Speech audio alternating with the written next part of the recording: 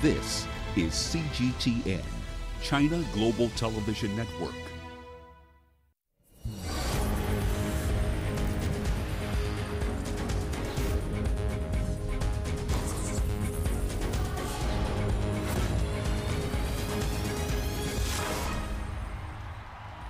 Thank you for joining us. We are coming to you from the Moi International Sports Center, Kasarani in Nairobi, Kenya. We bring to you Sports Scene, the special edition.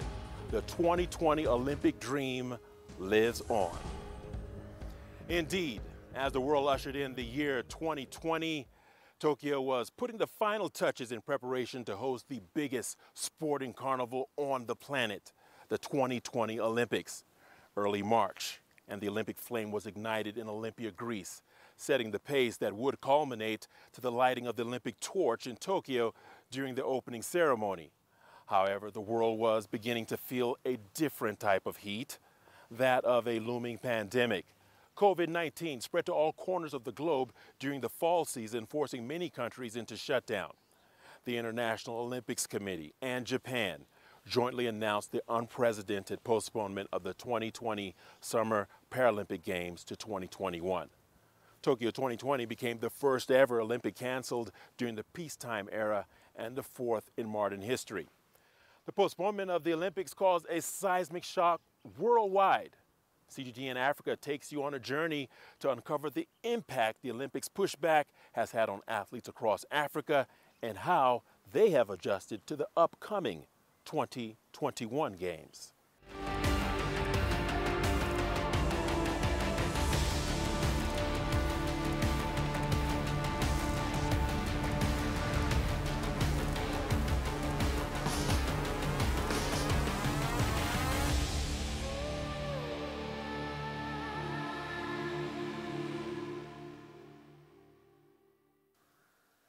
Had everything gone to plan, the Japanese capital of Tokyo would now be the focus of the entire sporting world, with the 23rd Olympic Games in full swing. However, the biggest international sporting carnival was pushed forward to 2021 due to the coronavirus crisis. CGTN's Mohammed Abubakar brings us more. Since the advent of the modern Olympic Games in 1896, the best athletes from all over the world have converged every 4 years to live the Olympic dream. Recent editions of the Summer Games have gifted the world immortal sporting moments. At Atlanta 1996, Nigeria made history when they became the first African nation to win a football Olympic gold. Jamaica's Usain Bolt stunned the world when he broke the 100 and 200 meters sprint records at Beijing 2008.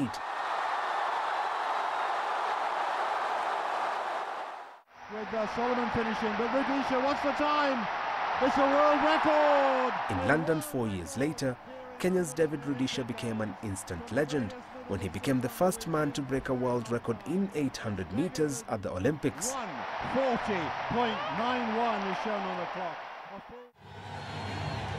And South Africa's Wade van Niekerk produced a performance of all ages when he set the men 400 meters world record in Rio 2016. The world, however, will have to wait a little bit longer to witness such iconic moments. In March, the International Olympics Committee and host Japan announced the Tokyo 2020 Olympics had been pushed to 2021. The World Health Organization speaks of the acceleration of the spreading of the virus. So we were addressing this situation and came to the conclusion that in order to safeguard the health of the athletes and everybody involved in the Olympic Games, that we have to postpone. This put a halt to final preparations of athletes from over 200 countries as the coronavirus pandemic claimed the biggest sporting carnival. Athletes and fans now hope the Tokyo 2020 Games will finally run from the 23rd of July to the 8th of August next year. Sporting cathedrals around the world like this one have fallen silent due to the coronavirus pandemic. But as we shift towards post-COVID-19 action, the best sporting talent around the globe continue to prepare for a shot at Olympics glory. Mohamed Abubakar for CGTN, Nairobi, Kenya.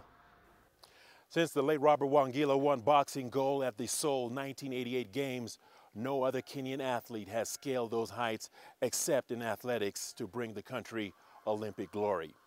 At the ripe age of 38, Nick Okoth still aspires to mint gold at Tokyo 2020, having secured a return to the Olympics 12 years after his debut at the Beijing 2008 Games. CGTN's Dorothy Chow documents his journey.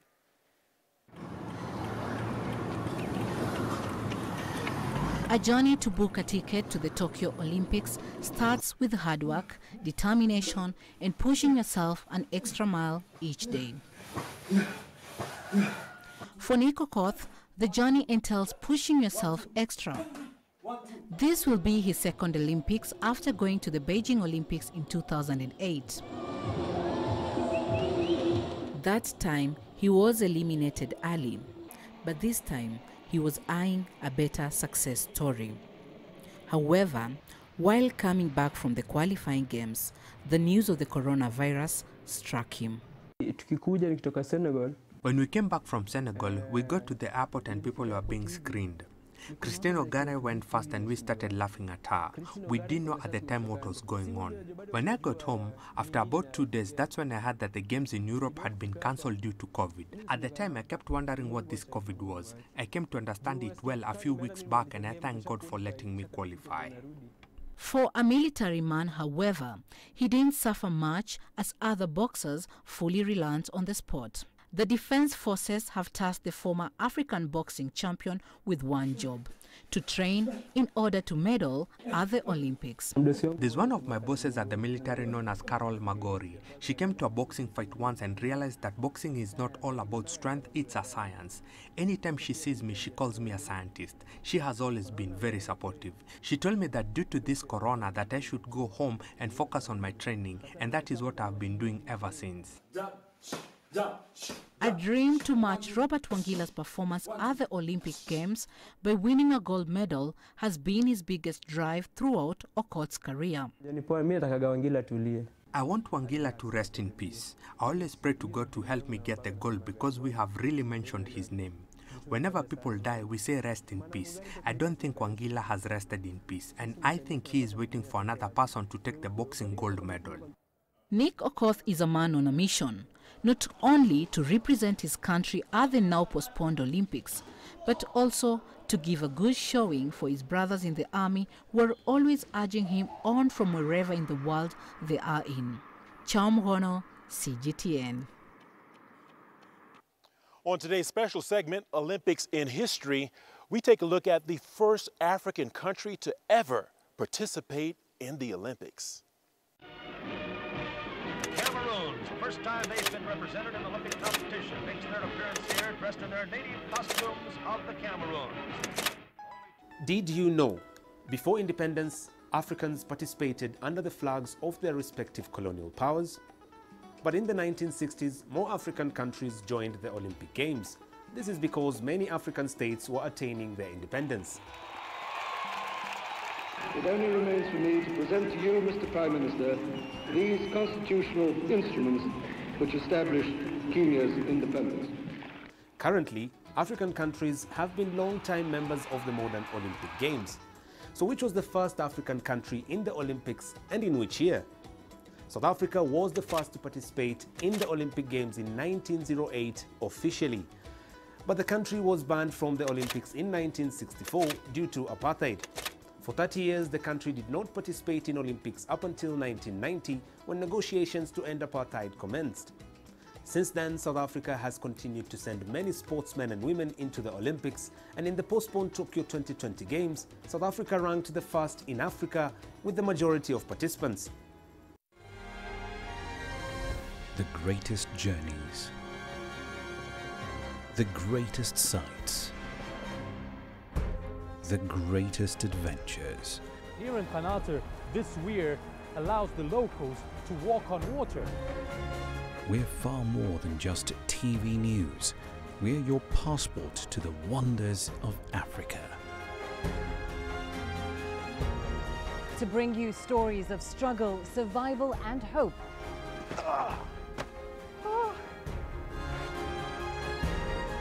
So let's explore.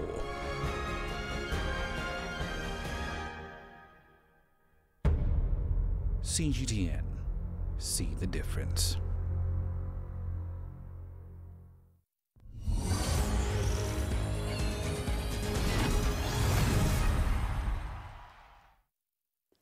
South Africa is aiming to send not one but two divers to the Tokyo 2020 Games in 2021 with ambitions of not just making up the numbers in the highly competitive 3-meter springboard event. One of the Olympics hopefuls is Michaela Bouter, who, despite the postponement, is determined to mix it up with the best divers in the world. CGTN's C.S. Duplessis has more from Johannesburg. Ever since Michaela Bouter was a little girl, the only thing on her mind was to be an Olympian. I remember when I was little, after watching the event, I would go into my backyard to my garden and I would announce my name and my country and my dive. And I would professionally march onto my trampoline and I would perform a movement on my trampoline and kind of simulate the crowd going wild. And I have now been to World Championships and I've now been to Commonwealth Games, and the only one left from my garden simulations is the Olympics.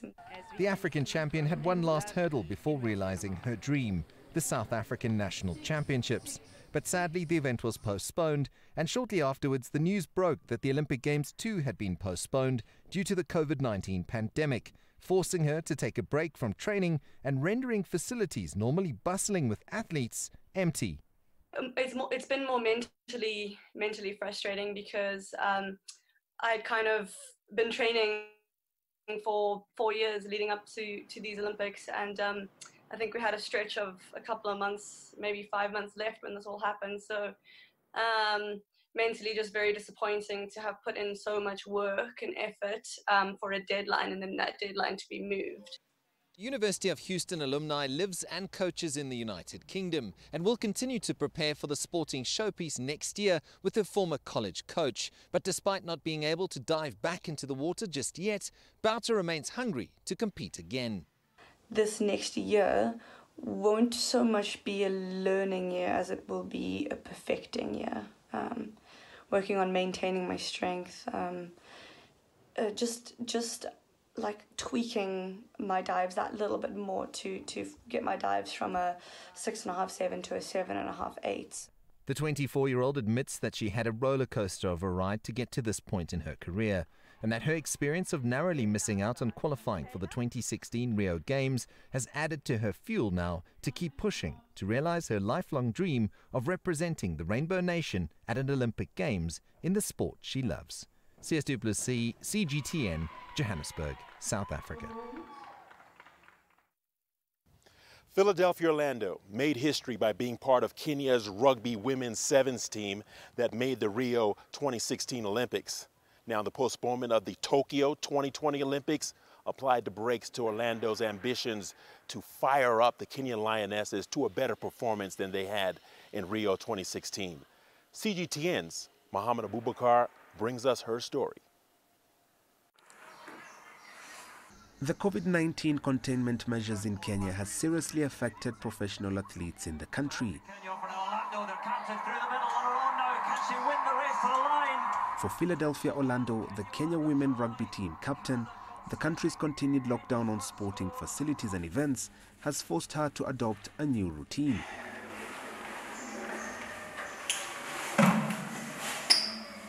When it started, like the lockdown, we were staying indoors.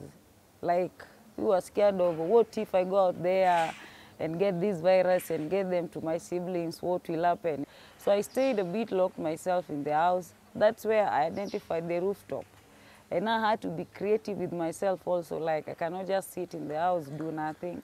I need to get something going. I need to keep fit also. And I also go to look for some people I can train during this time because it's not easy. I need to hustle at the end of the day because now my income is not coming, you see. And also the national team, you only get paid when you're training. Now everything is not working for us as athletes. Prior to the postponement of the Tokyo 2020 Olympics to next year, Philadelphia was on a tight scheduled road to recovery from an injury. She recalls the exact moment she learnt of the news.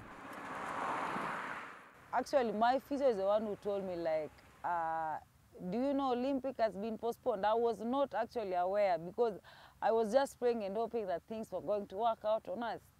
So when my physio told me, like, do you know, like, there's not going to be Olympic this year, then I said, what do you mean? Are you serious? But one thing he told me, like, now you have all time to recover and get better. You don't need to rush on anything. You just need to take your time now to get better. Despite the personal good news, Philadelphia still feels empty whenever she passes by the national team's training ground. I miss my teammates, I miss the whole thing here, like passing the ball, getting tackled, like playing around with my teammates. This is something I miss, like 4 months being away from your teammates. You know, we were like a family. With uncertainty still surrounding the rescheduled Tokyo 2020 Games next year, Philadelphia hopes that she and her teammates will not have to bear any more bad news. Mentally, I'm not prepared for any sad or bad news about Olympics come next year. I'm hoping that things will get better because it's everyone's dream to be at the Olympics game. And I'm just saying, not only Olympics, because if Olympics won't be there, how about other games? You see, that one will be very crazy for us as a team. And for me, I think it will kill me because I've been really working hard and hoping that I can make it to my second time in Olympics. One thing for certain is Philadelphia Orlando and the Kenya Lionesses just hope they'll soon be able to reunite as a team and scrum again on this field. Mohamed Abubakar, CGTN. From a 5-day series to a 30-minute final production, the 2020 Olympics Dream Lives On special show presented the best reporters on CGTN Africa with demanding and testing circumstances. It has been a reality check on how the pandemic has changed the face of news gathering in today's world, as Sadiq Shaban narrates. We initially began planning for the trip down here in June, would you believe it? And it's not until last week that we were able to secure our travel here. And the reasons really are quite abnormal, if you will, the new normal, as they say. First of all, Richard, it was very difficult to get appointments for interviews and get approval to meet the athletes, because as I mentioned, the athletics camps are closed, so athletes broke camp and some moved out of these areas and went back to their rural homes. And Richard, we had situations where we made phone calls that were never answered, and we sent text messages that were never replied to by athletes who were fearing, what the many unknowns about the coronavirus. As you know, it's still a learning curve for a lot of people, so they were not very sure how to engage with us. So as a content producer and as a content generator, it becomes very difficult when you're not able to get into that one-on-one space or, a close space with athletes. In an instance, we got a feedback from one athlete who told us, please bring your COVID-19 certificate, testing certificate, for us to be sure that you're okay. And we had to really look back at what that meant in terms of a new realities. But the opportunities that present itself also for us as professionals is to learn to cope and to do with what is presented to us at this particular time of the coronavirus pandemic.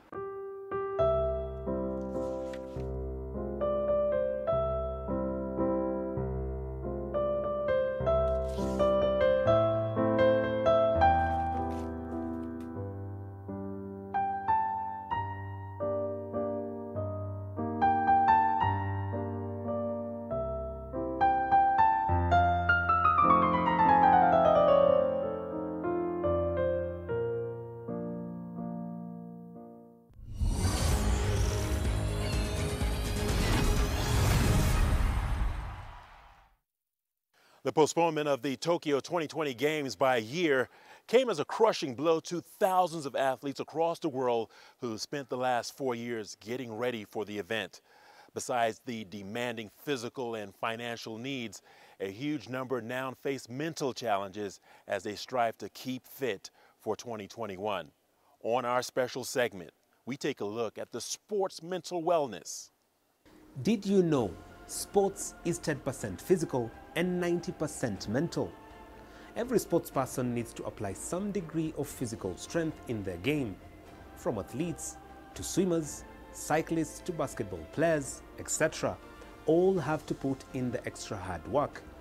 But the most underlying factor is mental wellness.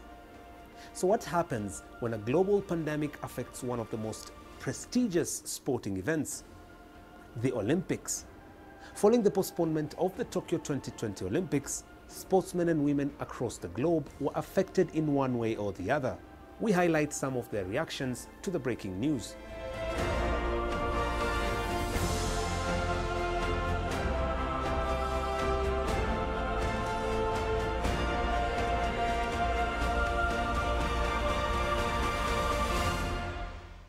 So, bearing the weight of such news, how did they get back on their feet? And did the news affect their training and their focus? I spoke to a sports therapist to get clarity on this matter. Thank you so much, Sean, for your time. Thank you for having me. I appreciate it. To what extent do you feel Olympians have been affected mentally by the postponement of the Olympics? So what we found in our athletes, and completely understandably so, is we found a significant emotional impact and emotional roller coaster that they've gone through since the news has come out and since the news has broke. And understandably so. I think most of these athletes work 4 years and longer to reach their dreams and reach this goal of going to the Olympics, and it's in this time has been taken away from them. And if you look at Kubler-Ross's model from a psychological perspective, athletes generally go through a modified version of shock, denial, anger, bargaining, depression, and eventually acceptance. And it's my job during this time, my role, to get them to that stage of acceptance. However, that doesn't take the emotional impact away. So understandably so, it's been a difficult time and a bit of a roller coaster, but a significant negative emotional impact on them. Now, with all the uncertainty, do you feel Olympians can still be anxious about the Games in 2021, given that no vaccine, no cure has been found for COVID-19? I think it goes without saying that any athlete is going to experience some form of anxiety during this time. If you compare it to, the Rio 2016 with the Zika virus, a lot of the athletes went through the same thing. It was that fear and that anxiousness of contracting the disease. At that time it was through mosquitoes, etc. But you can understandably the anxiety will be present. A large part of their focus for the time being is going to be to refocus on their goals and make the decision of whether they want to go to the Olympics or not. But it's not a case of whether there will be anxiety or if there will be anxiety. It's when anxiety comes and the impact that it's going to have on them. What kind of support do you feel should be accorded to athletes during this tough time? As an Olympic committee, I truly believe we need to employ professionals to go reach out and chat to these athletes during this time. So from my perspective, get them the support that they need during this time. Start with a psychologist or professional, get a support group, and then eventually get in touch with the coaches. And that's going to be from a professional Olympic committee perspective. I think all the Olympic committees around the world and countries need to put that in place. All right, thank you so much, Sean, for your time and expertise. Would have loved to talk long, but this is it for now. We appreciate it. Having been injured and forced to retire only after 2 throws in the men's javelin finals, Julius Yego did enough to walk away from Brazil Rio 2016 with an Olympic silver medal. Since then, he struggled with form, but worked himself back to tip-top condition only for Tokyo 2020 to be postponed. Sadiq Shaban has more. The last few months have been unprecedented for Julius Yego. Even for a professional athlete used to the elements, he's been forced to adjust drastically to the new reality. I'm confined to my compound, just to training. And yes, when Corona came, that was in March, of course, when the first case was reported in Kenya, and then everything was closed, schools were closed, stadiums were closed. So I say maybe the best place, the safest place for me to be with my children and families to stay home. So we left Nairobi and then we came home. So this is the place I've been. And it's been hell, you know. At the first, like 2 months, I had no place to train. I was just in my compound with my family. The 2015 World Javelin Champion has been using his new set of gym equipment recently donated by the Athletics World Governing Body. Working out at home has attracted enthusiasm from his youngest supporter and son, Finn Keegan. You know, sometimes when I'm doing this kind of training here at home, and then, you know, it reaches a point where I want to take a bit of rest. He will come and tell me, no, Daddy, fanya, fanya. So he encourages me as well, and I think maybe he will follow my footsteps when he grows up. And he is forever with me whenever I'm doing anything. As you can see now, I'm sure he doesn't know what is happening, but he knows that there must be something going on here. He's always jovial and encouraging. What's Diego got for us in the third? Oh, he's really chucked himself at that. Oh, hello. That's way beyond... Popularly known as a YouTube athlete, Julius Yego stormed to the top of the game in the world 5 years ago during the World Athletics Championships in Beijing, China. The last 4 years have been the best of his life so far, before 2020 changed everything. The African Games champion has found himself isolated and lonely. He has become his own coach once again, spending time training days on end, alone in this vast sporting facility. You know, we're just training to keep our bodies, you know, get used to the real thing. Like for me, I have to train, you know, coming here to throw javelin, just not to lose that rhythm and, you know, and not to lose my technique. Because now we can't train in the stadium because of the rules we have, because of Corona. And yeah, I enjoy this training alone in such this big, you know, field, very beautiful, and just training alone, a very big social distance for myself. In the finals of the javelin throw at the last Olympic Games in Brazil, Yego's throw of 88.24 meters was his first and best attempt, but also his last before he was injured.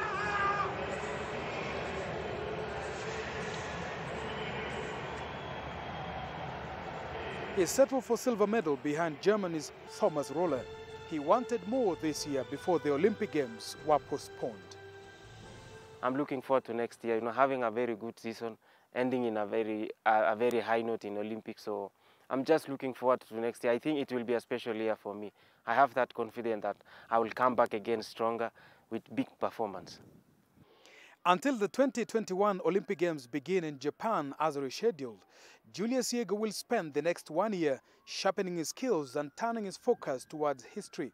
Having been sidelined from the sport by the outbreak of coronavirus pandemic in 2020, the Kenyan javelin champion knows only too well that his aim can only be sky high. In the game of throws in Africa, no one knows best about the sticks than the current African javelin champion, Julius Yego. The former world champion, who is also the reigning Olympic silver medalist, says he's fully recovered from a nagging hip injury and is looking forward to a golden upgrade in the 2021 Olympic Games in Japan. Sadiq Shaban, CGTN, at the Eldoret Sports Club in Kenya. Well, on that positive note, we wrap up our special show. The 2020 Olympic dream lives on. We look forward to 2021 to capture the epic moments that we missed this year with comprehensive coverage of the Summer Games. We thank you for watching. Stay safe.